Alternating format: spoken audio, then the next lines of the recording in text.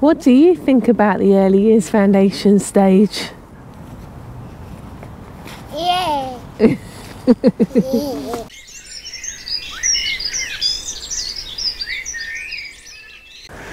Hi, I'm Lou, and this is Lily Rowe, who hopefully will have a nice long nap so I can make this video.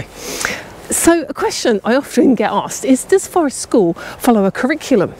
And well, basically the short answer is no. No, it doesn't, because we are a learner-centred, play-based ethos, so we follow the needs and interests of the individuals that happen to be attending that particular Forest School programme, so we're led by the participants. However, that's not to say that Forest School doesn't link with and support existing curriculums, such as the national curriculum and the early years foundation stage, which are what we have in the UK. So sometimes you might need to justify why are you spending this time outside in nature, to the powers that be, to head teachers, to managers, to governors, even sometimes to parents. And so I found it really useful to kind of map out where the links are in terms of Forest School and some of these statutory documents like the early years foundation stage. Now, in the early years, it's quite, it dovetails beautifully. Forest School and good early years practice kind of pretty much the same thing in many ways, and that's because Forest School has originated from Scandinavian early years practice, so there's lots and lots of similarities, so that justification process is relatively easy in the early years foundation stage. So I thought I'd make maybe a series of videos to show you how does Forest School link with the EYFS. In this video, we're going to consider the 4 overarching principles of the early years foundation stage and see how they link with Forest School practice. So these 4 things are unique child, positive relationships, enabling environments, and learning and development.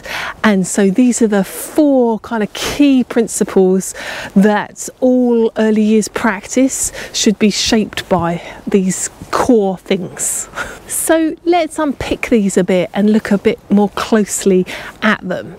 So firstly, the early years foundation stage writes that every child is a unique child who is constantly learning and can be resilient, capable, confident and self-assured. So to me, that sounds very similar to Forest School practice.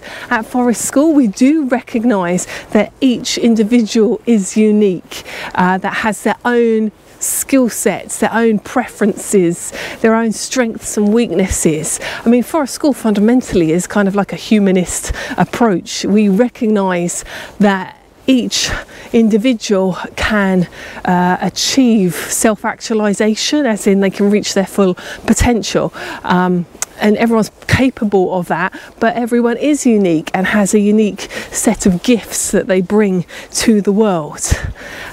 We also recognise that humans are naturally curious. We're natural learners. We're always learning. There's lifelong learning beyond early years, and we try to engage actively with that inherent desire to find out more about the world around us. We focus our planning at Forest School through observing those individual unique learners and offering things in future sessions that we think will kind of stimulate their interest and curiosity. So everything we do is based on the premise that people are unique and we tailor our programs appropriately. So at Forest School we don't have everybody all doing the same thing.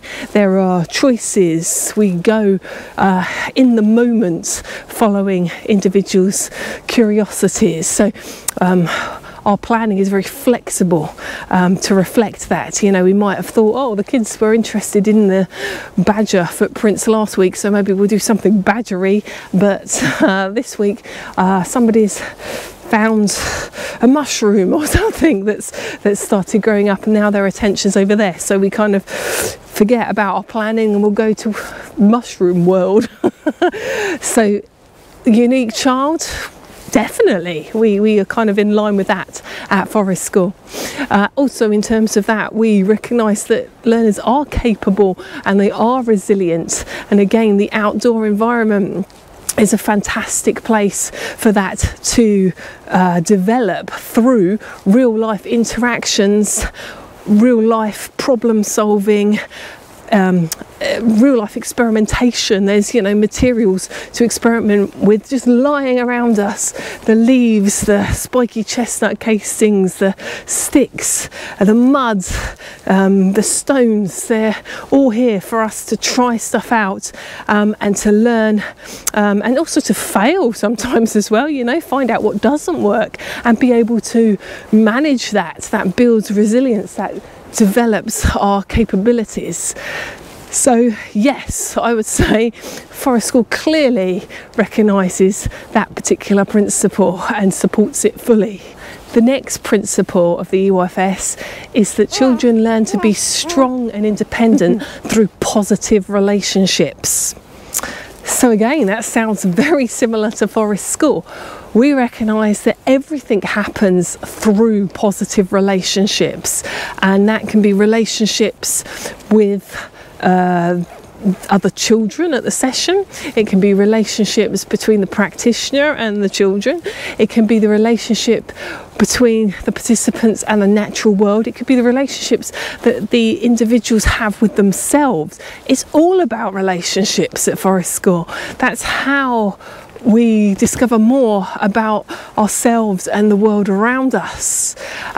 Forest School philosophy is kind of rooted in humanistic psychology that I mentioned before, particularly like the work of Carl Rogers, who is like the granddaddy of person-centered therapy in the therapeutic psychology kind of world. And so that's something that we cover on Forest School training in more depth, and it underpins our way of working in that person-centered way, and how to build trusting relationships through non-judgment, through active listening, through emotional literacy techniques, and also how to build community, how to facilitate a culture of acceptance and support.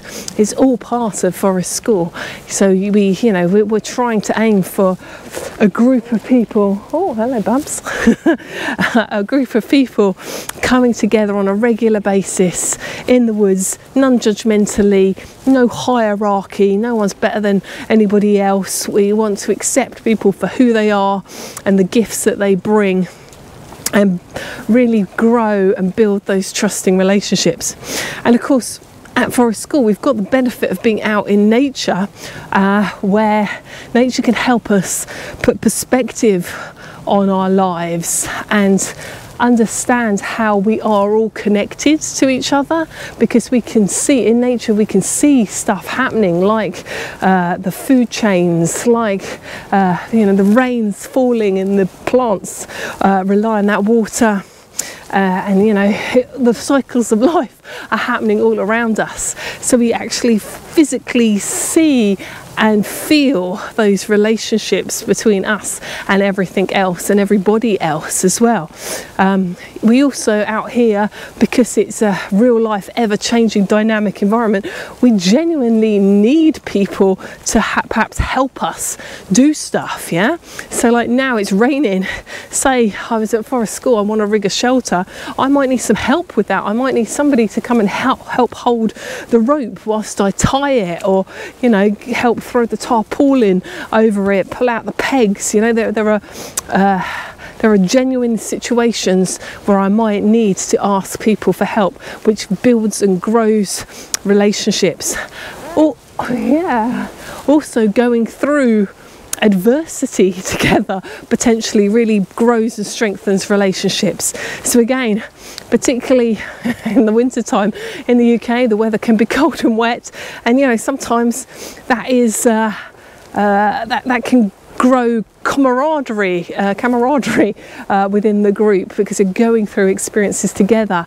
It could also be, you know, adventures that the children initiate, like say there's a stream or you know, a small river or something, and they decide to build a bridge, and you know, that there's that element of risk that helps gel the group together, where they're you know, where they genuinely need the support of each other to do whatever it is that they're doing. So Forest School, a fantastic place to build positive relationships. So I can definitely see that one, and of course the independence thing that's also in that principle. Forest School ultimately is about people finding their power and being able to do things for themselves, and the reason Forest School's so good at that is because it does focus on that emotional area of development, in particular self-esteem, emotional resilience, confidence, and that all, I guess, underpins independence. I've got to feel okay with myself. I've got to have confidence in my own actions to be able to be independent. And so, yeah, Forest School can do that too. So we're doing well. We've got 2 so far. So the third principle in the EYFS is that children learn and develop well in enabling environments with teaching and support from adults who respond to their individual interests and needs and help them to build their learning over time. Children benefit from a strong partnership between practitioners and parents and our carers. So that one highlights again the importance of following the learner's interests and needs, which we've already talked about. It also is highlighting the importance of learning over time, and how learners learn time and develop at different rates. And of course Forest School recognises this, and that's why it's a long-term process with regular sessions through the seasons. So we recognise that things take time. We also recognise, because of the uniqueness of individuals, that people's learning and development happen at different rates and in different ways, and Forest School allows for that in its child-centred ethos. And of course, enabling environments, well, you don't get much more enabling than out here, in my opinion. There's something always going on in nature. You just have to sit and something will happen, you know, birds will start coming, you'll hear some sounds, the wind, the rain starts, the mud's there, there's puddles to jump in, there's sticks to pick up, there's leaves to throw, you know, there's stuff going on all of the time. And of course, it doesn't just stay like it is, it's constantly dynamic. It changes through the seasons, it changes through the weather. It's not, you know, it's not like when you're inside the classroom and you have to change the displays each term. You don't need to do that out here. It changes itself constantly. It's a very enabling environment. There's sensory input. All of your senses are engaged, not just your visual sense. You know, you can smell things on the wind, you can hear things, you can even taste things potentially, as long as you know what those things are before you put them in your mouth. You know, everything is engaged. There's space out here, so if you need to be physically active, you need to run around, you need to be loud, you know, you can do that out here without kind of causing disruption to others out here. You know, sometimes in the classroom it can be very difficult for children, particularly little children, who want to climb and jump and run and scream and shout and hullabaloo. You know, you can't really do that in 4 walls. It can be very difficult because other children might not want to do that. They might want to be quiet and sit peacefully. And out here there's space for both. You know, you can have quiet spaces, you can have loud spaces. It's all fine out here. It's enabling no matter what you want to do. And of course, all of the natural resources are non-uniform and therefore provide much more open play opportunities. So unlike manufactured play equipment where everything is the same, like compare like a kid's climbing frame to a tree, for example. So children want to climb, and both of those things provide opportunities for climbing. But if you compare a tree, a natural tree, to a climbing frame, the tree being non-uniform provides lots more learning and development opportunities, because the branches will be different thicknesses, there'll be different spaces apart. You have to understand the difference between living and dead wood and make kind of risk judgments about it. Whereas climbing frame, the rungs tend to be the same shape, they tend to be the same distance apart, that you don't always have to worry about whether or not they'll hold your weight. So yet again, we've got evidence there that Forest School supports enabling environments. Then finally, the fourth principle of early years is recognising the importance of learning and development. It says children develop and learn at different rates. The framework covers the education and care of all children in early years provision, including children with special educational needs and disabilities. So that's reminding us again that every child is unique, and we are going to support those children appropriately. And at Forest School, we plan and treat everybody as an individual regardless of their needs or background. So sometimes people ask me, well, how do you work with special educational needs at Forest School? And my answer usually was no different to working with anybody else, because we kind of tailor the program for each individual. So in a way, we're not doing anything extra in terms of our planning and observations for those children with identified educational needs. We're just doing it for everyone. So in that way, it's truly inclusive and enables people to fully participate regardless of their needs. Then, in terms of learning and development in general, Forest School, one of the principles is that it aims to support the holistic development of all learners.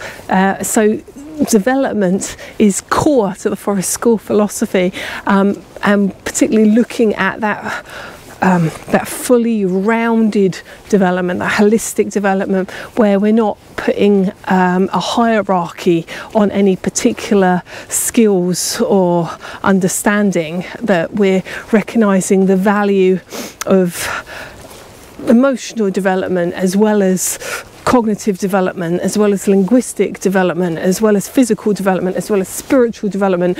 We're recognising that for an individual, particularly a younger individual, that it's crucial to nurture all of those areas together, because they all connect and interweave with each other, rather than kind of considering a hierarchy of subjects.